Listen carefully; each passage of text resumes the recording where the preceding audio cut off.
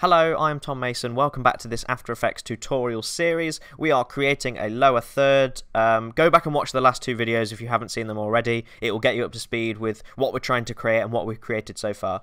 I've talked a little bit about expressions. We've created this sort of text box thing. But now, today, we're going to make it look a bit prettier, okay?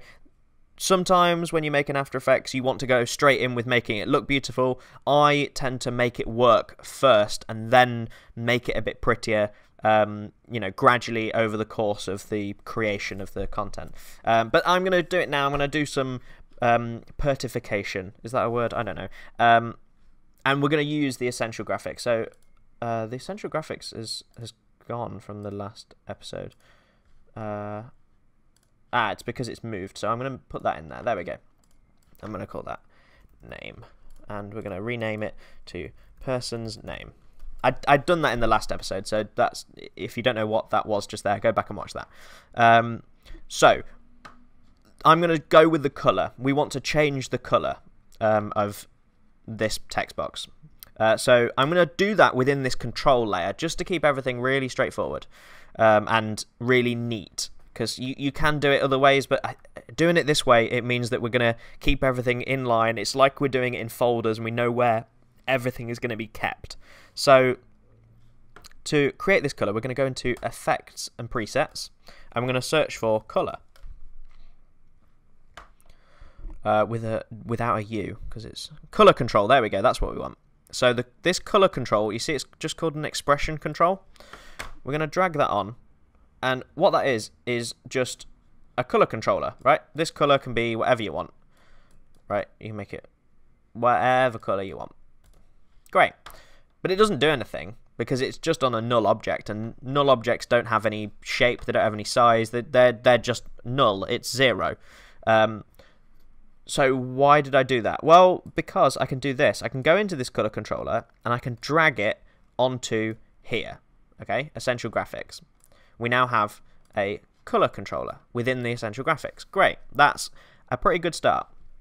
But how does that impact this name? Well, if we go onto this name field, and what I'm going to do now is I'm going to split up the timeline. I'm going to click and drag this away, and I'm going to drag it over here, and it will split the timeline. So we now have two timelines, okay? And what I'm going to do is go to this name box, and we've got the fill here. Okay, the fill is the colour, right? And what I'm going to do is I'm going to alt-click on the colour.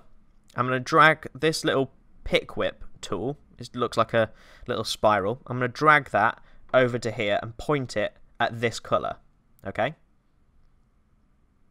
Did that do anything? There we go. It's done it. Took a little bit of time. So now what that's doing is it's saying, you know the colour on this name box? Yeah, well, just make it whatever the colour is over here, okay? The pick whip is just saying, look at that thing before and just copy that. So now, when we change this colour, it changes with us, okay? So, although what this colour is doing is just changing the colour field in the control layer, what it's actually also doing is it's telling this layer to just copy it, okay? So now we've got a control, and so the reason we do that is to keep it neater. Now, we could have just grabbed this and dragged this straight in, but that can get a bit messy because later on we're going to want another text field, and it's, linking together. It gets a bit complicated. So let's just delete that one. So we keep it as a single color field in the control layer, and we map everything to the control layer rather than mapping to itself and other things, because if we now move this into a different, a different composition, we lose where the color is. Whereas this control layer is always going to stay in this forge lower third. That's where it's going to be. We can now grab that back and put it back over there. Cool. So we're starting to get there. We've now got it in a position where it can be like the color can be changed. The next thing I'm going to do is create an outline thing. We're going to start to animate this now. Okay, so I'm going to duplicate name box. Okay, the reason I'm going to do that is because it's already got that thing where it scales depending on the size of the text. Okay, but what I am going to do is I'm going to go into this duplicated one. Well, the first thing I'm going to do is turn off the fill, right? Get rid of that completely. I'm going to also turn off the name box underneath so I can just see this. And I'm going to increase the stroke a little bit. Maybe not that much. I'm going to increase it to about 5. How does that look? We can't really see. Let's make it a darker colour then. We'll make it, yeah, just a red. Why not? There we go. Cool. That looks quite nice. And we want this to be scaled up a little bit. So if we go into the contents, we go into rectangle path, and we look at that size. Now, we set this little thing before, but we want it to be bigger than this text box. Otherwise, it just looks like it's exactly on it. We want it to be slightly bigger, and it's going to sort of animate around. It's gonna do like a animation thing. You'll see. But essentially, we want it a little bit bigger so there's a gap. Well, so why don't we just do like add 120? That's a little bit bigger, and we can like even move the whole thing. Oh, I'm trying to move the wrong thing. We'll move the whole thing that way. In fact, I'm going to make it slightly bigger again. So 150. There we go. And then let's move it a little bit further that way. Great. So now it starts and ends slightly either side. And then we can scale it up a little bit more. So instead of 200, let's do 225. And again here, 225. And then we're going to move it a little bit more. Great. That looks really good. So that's either side. And we can zoom in a little bit if we want to. Okay, I might do a little bit more than 225. I'm going to do, let's do 235. 235. Looks pretty good. Yeah, that looks good. And move it up slightly more that way a little bit. So it looks pretty even all the way around. Okay, great. Now, something to test, now that we've done that, is what happens if we change this person's name and make it longer. That's good. It's still going all the way around. And what happens if we make it nothing, like shorter than the thing? Ah, okay. So it's not quite worked there. So what do we need to do there? We need to add on the length. So instead of 900 here, we need to add on another 50, right? So 950 is what we need. That's it. And now let's try and type in. So longer. Oh, not quite. What's happened there? So that's the length is. Do we need x plus? Oh, it's because it's looking if it's that long. So it needs to actually be if x is less than 950. So there we go. And now let's try a slightly shorter. Yeah, that's good. And long. Great, that looks good.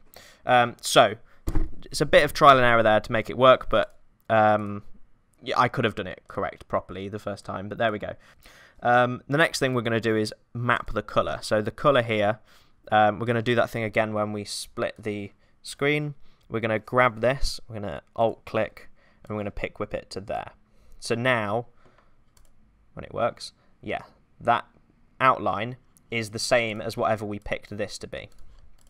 Great. And I'm going to now make it a little bit bigger. I reckon 9. Yeah, 9 looks pretty good. Okay, great. Now, the next thing, this is what's going to make it look really great. We're going to add on something called trim paths. Okay, that's great. And if it ever gets a bit too crazy like this, just select everything and press U, and it will like collapse it all down. And now we can go and find that trim paths. So here we go. So what trim paths does is it just like, you can see it's like moving around. It will like trim the path to a certain percent. So if we want like 50% of the way round, it will go from this corner to this corner. That's like halfway round, right? I don't think I explained that very well, but it doesn't need explaining. You can see what it's doing.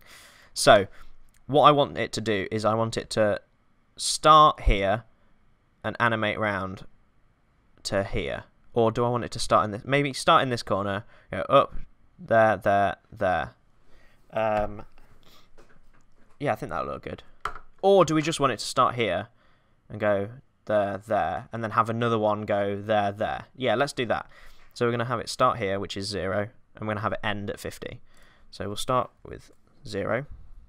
Do a keyframe here and here. We'll go to, oh, let's zoom in a little bit.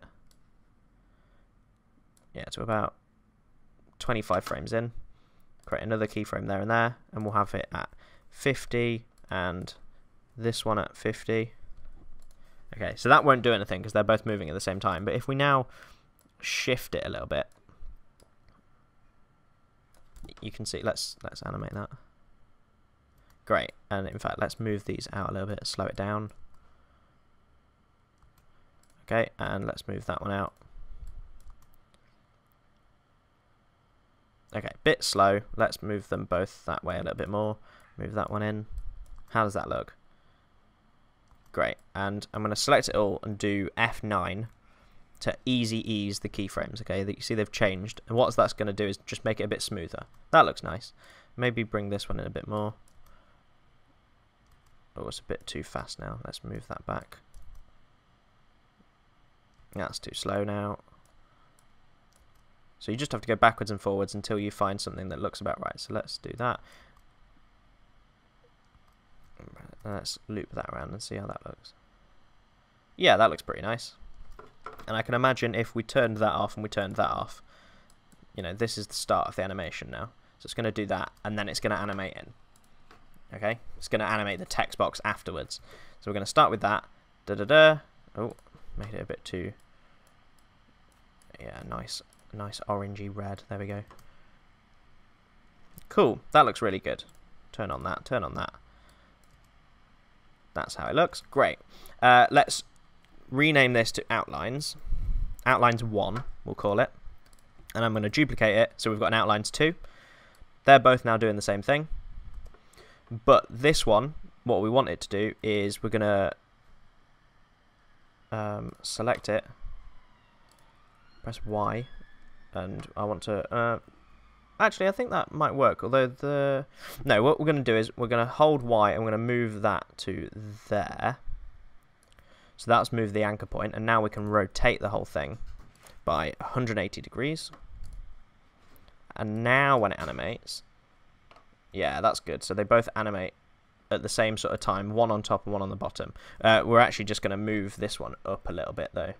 And let's zoom in. Yeah, that looks good. And you know what? I'm also going to add on some motion blur. So I'm going to add motion blur to everything, and I'm going to turn it on. And now let's see how that looks. A bit slow, but it's just because it's trying to render. Let's see it again. Yeah, that looks pretty nice. So, we did it one side, we flipped it over, did it the other side as well.